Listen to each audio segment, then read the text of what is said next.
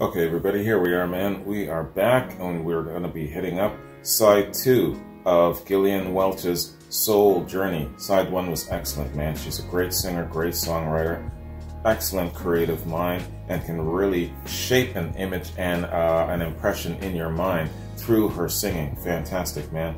And her collaboration with guitarist David Rawlings. I believe he's her partner or boyfriend. I'm not sure if they're married. But I know that I think they're a couple. That collaboration is really, really powerful, man. So yeah, she's got all of the tools to become a household name in the very near future, like that of Joan Baez, for example. Really fantastic singer. So with that said, man, let's hit up part 2 of Soul Journey. Let's get it.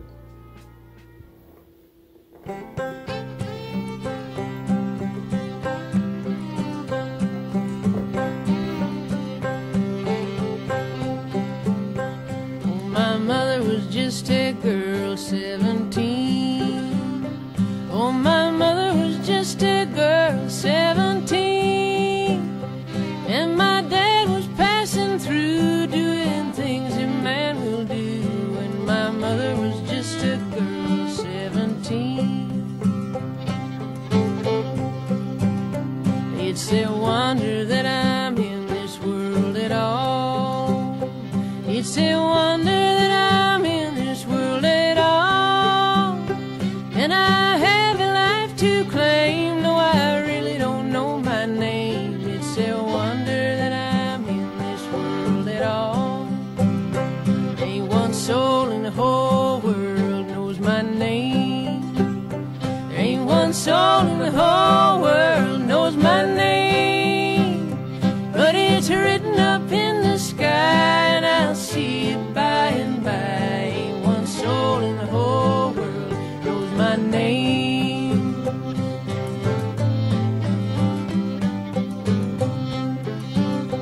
Well, I had a good mother and dad just the same.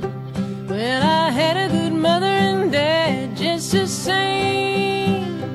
And they took me to their breast, and they surely stood the test. Yes, I had a good mother and dad the same. But there ain't one soul in the whole world knows my name. Ain't one soul in the whole world knows my name. Just another baby born to a girl lost and lorn. Ain't one soul in the whole world knows my name.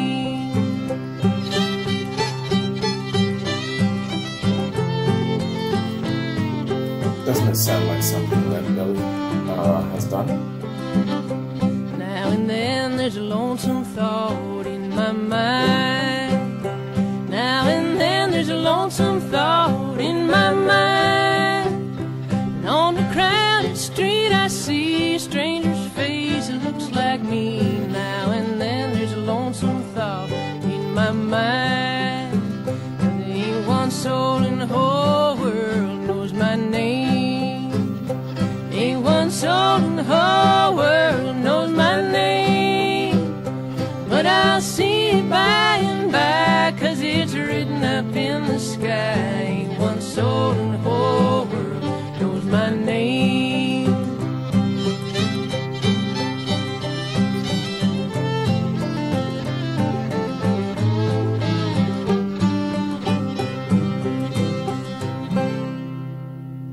Fantastic. She can come to the present, and she can go back into the past a little bit.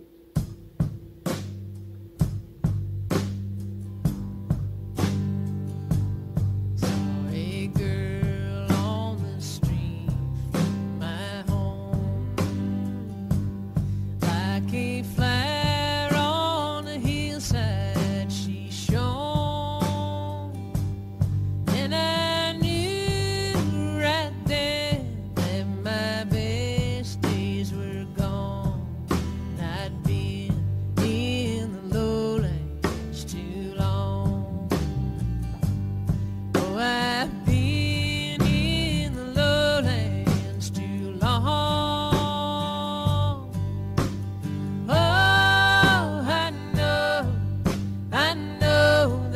should go. But I've been in the lowlands too long. This is not how it was at the start. There's a doubt and a blame in my heart, and it's no one else, no fault but my own. I've been in the lowlands too long. Oh, I've been in the lowlands too long. Oh, I know that I should go, but I've been in the lowlands too long. What is it weighing my mind? And what is this new sense of time? It's the open fields and the friends that are gone. I've been in the lowlands too long. Can sing out loud, sing this song. I can do nothing all the day long, but I can't do right, and I know I'm wrong. I've been in the lowlands too long. Oh, I've been in the lowlands too long. Oh, I know that I should go. I've been in the lowlands too long. Excellent tune, man. Relatable on so many levels. There's gotta be a song left to sing. 'Cause everybody can have thought of everything. One little song that ain't been sung, one little rag that ain't been wrung out completely yet. It's got a little left,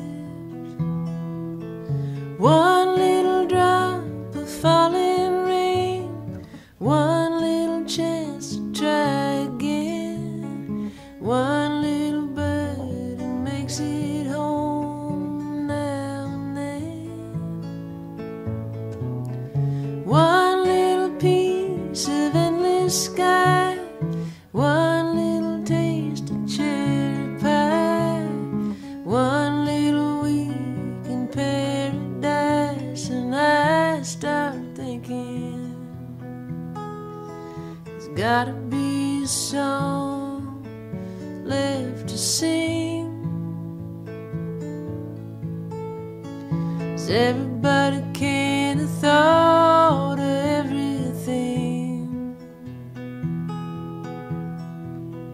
One little note that ain't been used, one little word that ain't been abused 1,000 times in 1,000 rhymes. One little drop of falling rain, one little chance to try again, one little bird that makes it every now and then, one little piece of endless sky, one little taste of cherry pie, one little week in paradise, and I start thinking there's gotta be a song left left to sing. Everybody can have thought of everything. One little song that ain't been sung, one little rag that ain't been wrung out completely yet, until there's nothing left.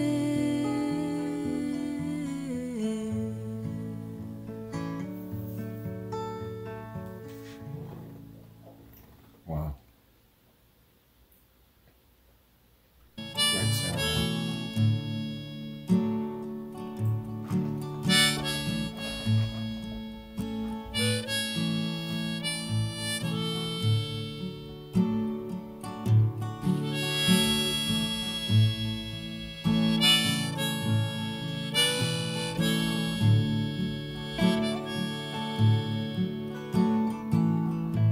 I made a lover's prayer. I made a lover's prayer.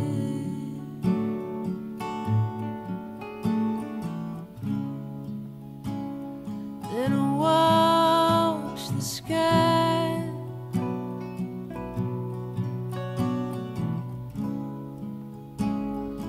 And I wanna cry.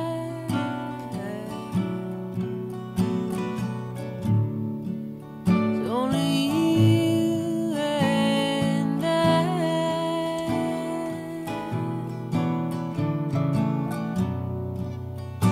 And how I tried. So I made a lover's prayer.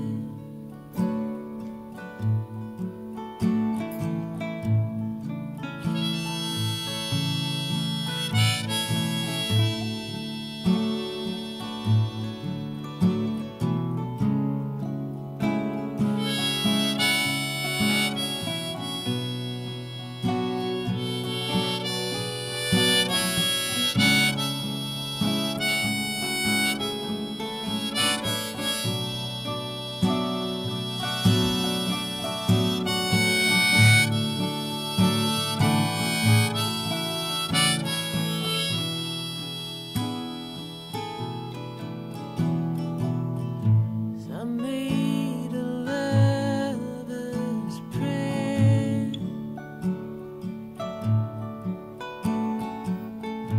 I made a lover's prayer.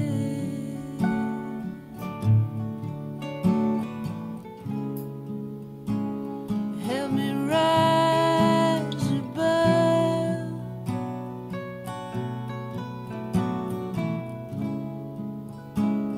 what I'm thinking of.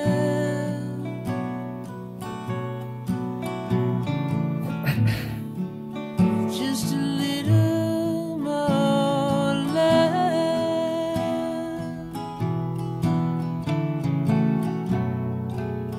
Just a little more love.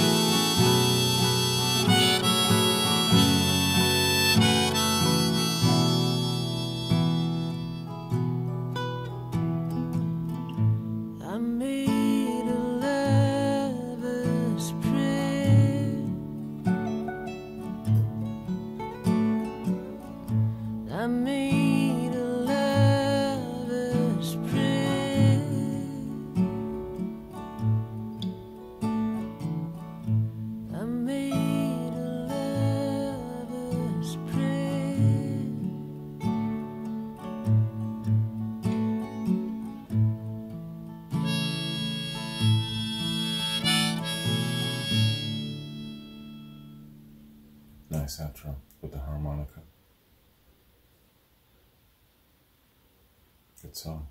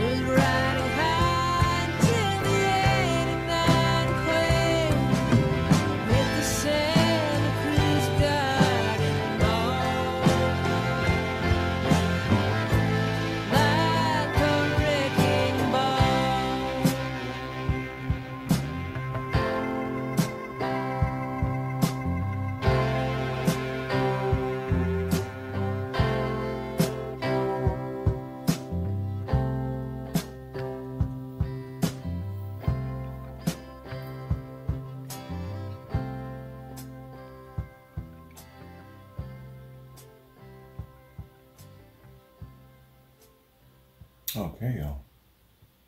So So there we have it, man. Side 2 of Soul Journey, Gillian Welch. Man, she's one of those singers that you can listen to all day, that I can listen to all day, and not tire of. You know, it's like a soul connection with her, you know, and just the wholesomeness of her sound, and she's just got so much going on, you know. You can't help but like her sound. You can't help but like the subject matter that she's singing about, how she's portraying things. Yeah, man, great delivery. That's all I can say about that. Somebody that I could listen to all day. I can't listen to too many artists all day long, but she's definitely one that I could listen to all day long, man. So let's do this. This is the end of part 2. Let's go right into the review. I already know that part 1 has been blocked on YouTube. If you're watching this and you're on YouTube, consider yourself at least lucky that you're seeing a part of this. It happens like this often with album reactions. Half of the album gets blocked. So if you're wondering, well, how come he breaks up his album in videos sometimes? That's the #1 reason why. It's also a time management thing, but more so, I know that if I split it up, instead of the entire thing getting blocked, a lot of the times only part of it gets blocked. And I'm seeing that most of the time it's part 1 rather than part 2. So that's why I attached the review to the back end of part 2.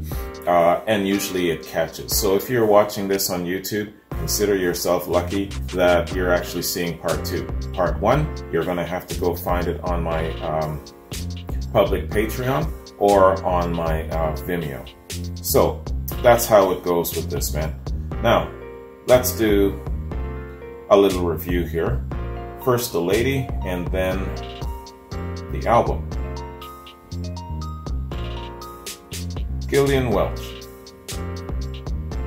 Gillian Howard Welch is an American singer-songwriter. She performs with her musical partner, guitarist David Rollins. Their sparse and dark musical style, which combines elements of Appalachian music, bluegrass, country, and Americana, is described by the New Yorker as at once innovative and obliquely reminiscent of past rural forms. Welch and Rollins have collaborated on 7 critically acclaimed albums, 5 released under her name, and 2 released under the name Dave Rollins Machine. The Dave Rollins Machine. Her '96 debut, Revival, and the 2001 release, Time the Revelator, received nominations for the Grammy Award for Best Contemporary Folk Album. Her 2003 album, Soul Journey, introduced electric guitar, drums, and a more upbeat sound to their body of work. After a gap of 8 years, she released a 5th studio album, The Harrow and the Harvest, in 2011, which was also nominated for a Grammy for Best Contemporary Folk Album. Welch was an associate producer and performed on 2 songs of the soundtrack of the Coen Brothers' 2000 film Oh Brother, Where Art Thou, a platinum album that won the Grammy Award for Album of the Year in 2002. She also appeared in the film Attempting to Buy a Soggy Bottom Boys Record. Okay, yeah, that's not the name of the film. She also appeared in that film, and she was attempting to buy a Soggy Bottom Boys record. Okay. Welch, while not one of the principal actors, did sing and provide additional lyrics to the Siren song Didn't Leave Nobody But the Baby. In 2018, she and Rollins wrote the song When a Cowboy Trades His Spurs for Wings for the Coens' The Ballad of Buster Scruggs, for which they received a nomination for the Academy Award for Best Original Song. Welch has collaborated and recorded with Alison Krauss, Ryan Adams, Jay Farrar, Emmylou Harris, Mark Knopfler, The Decemberists, Sam Phillips, Connor Oberst, Annie DeFranco, and Robin Hitchcock. So, Soul Journey. Not a lot of information here on Wikipedia about it. It's just a decent review by AllMusic here, Zach Johnson of AllMusic.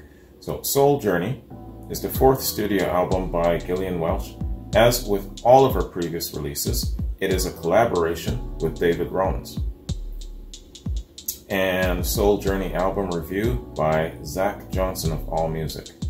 Zach says, Gillian Welch and David Rollins may in fact shock and appall folk purists with their 4th album, Soul Journey. Are those drums? Is that an organ? Wait a minute, is that an electric bass? The album uses these musical instruments to drive home a living room, lazy summertime jam session feel that hasn't really shown itself on Welch's previous releases. The album's opener, Look at Miss Ohio, evolves into her toughest rocker since Pass You By on her debut Revival, and the whole album culminates in the relative cacophony of Wrecking Ball, a drunken-up baroom stumble highlighted by Ketchum Secker's lopping fiddles lines and Rollins' fuzzed-out guitar solo. Between these bookends is a mixed bag of traditional folk songs like Make Me a Pallet on Your Floor, I Had a Real Good Mother and Father, loose blues, phrasing, Lowlands, No One Knows My Name, and a number of trademark Rollins near-whispered murder ballads and orphan love songs. The thing that shines through most clearly is that the group had a lot of fun making Soul Journey, but that doesn't necessarily translate into a terrific album.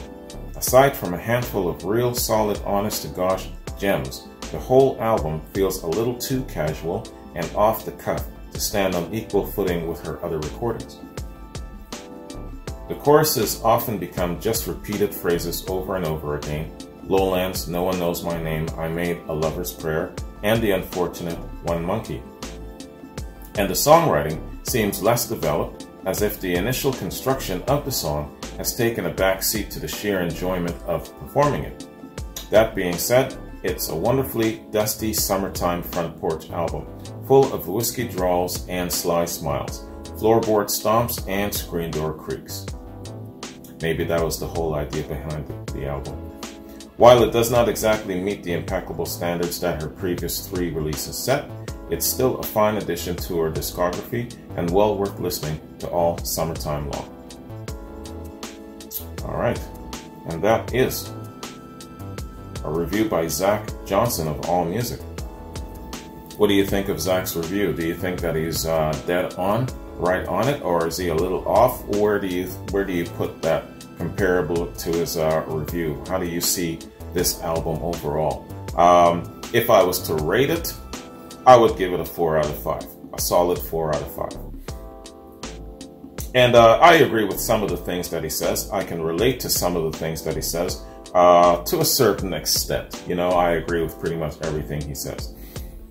So that concludes our look at this excellent album. I really enjoyed it all the way through, and it's an album that, yeah, just like he said, you know, it's great to listen to all summertime long, and I would listen to it quite often, and I wouldn't skip a single track. So that is my test to how much I like an album, when it basically, I don't consider any of the songs filler where I have to skip through it. You know, just sit, put it on, and just listen to it all day long, or listen to a whole playlist of her music all day long. She's one of those artists that I would do that with, man, for sure.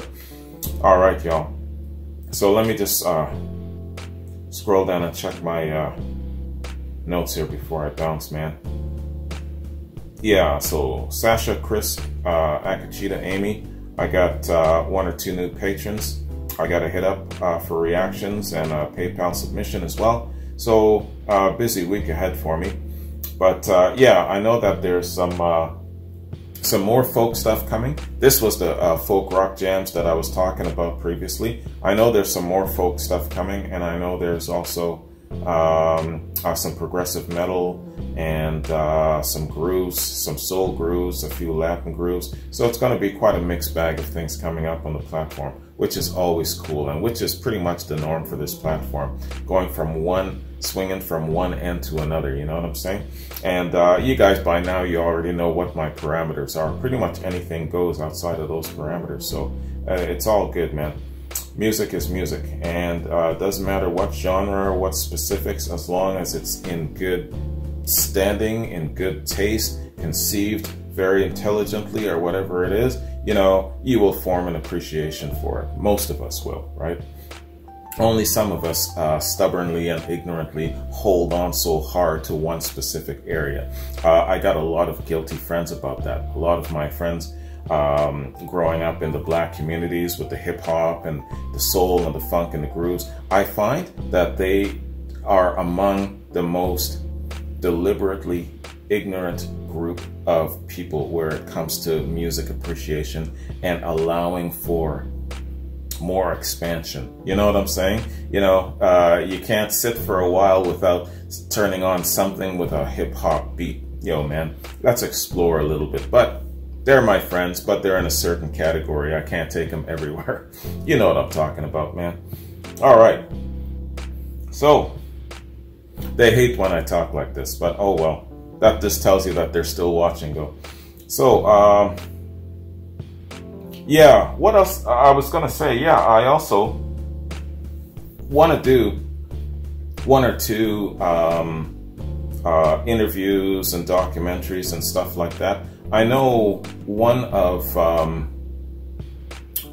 my coworkers was mentioning the other day about Woodstock.